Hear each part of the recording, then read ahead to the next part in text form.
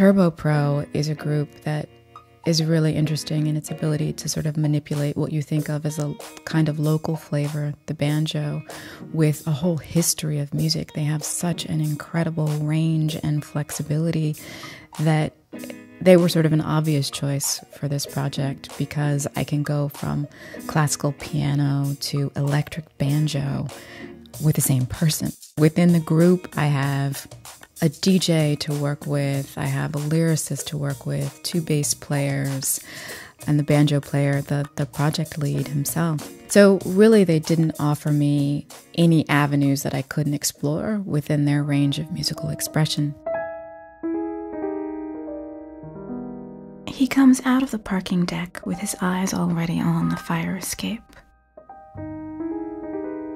Since his conversation with his mother-in-law, he is unable to keep his eyes from drifting up the stairs on the side of the Stevens Center. He had initially misunderstood the story and thought that she meant to tell him that it was these outside stairs that she had taken as a child to the colored section of the theater. He has been all his life in Winston. And before that first dinner with Nina's parents, he had never thought to question the architecture of this place, or to be particularly suspicious about its extraneous stairwells. Working with local musicians specifically actually gives me another layer of interpretation of place, because I'm working with people that also have their own direct experience of the sites that I'm working with, and so they're able to translate those musically in a way that I think really doubles your sense of the site specificity of the work, of its relatedness to the place where you are.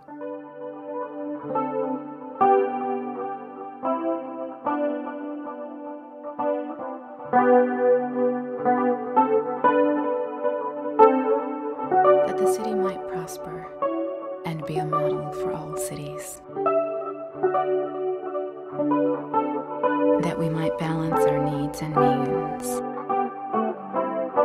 That we might be accountable in all things. That we might have communities of care. That we might all be fed. That we might escape the shame. That we might be less susceptible to the weaknesses of the flesh. Those who have trespassed against us. That we might escape the shame of our trespasses. That we might forgive those who have trespassed against us. That we might suffer less at the hands of our own deeds. That we might be forgiven our indiscretions. That we might have freedom of thought and movement. That we might be free to stay or to go. That we might forget the past that they usher. That we might not be judged for either.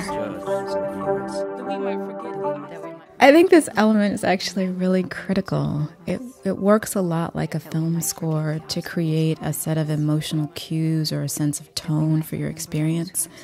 It also creates a kind of insularity for the viewer when they're out on the street. You know, when you're out on the street, you're actually pretty vulnerable, and so it gives you a sense of being immersed in something. It gives you a sense of continuity when you might not be able to quite follow the narrative, or you might be sort of trying to get your bearings with relationship to the place. That we might forget the separations, that we might find a new identity. That we might flourish without our fathers, that we might reap the harvest of our labors and good deeds, that we might be able to do it, that we might be able to go there, that we might be able to stay here, that we might be able to leave here, that we might all have a place to go, that we may all be safe. This and all things we pray. This and all things we pray. Te rogamos, Señor,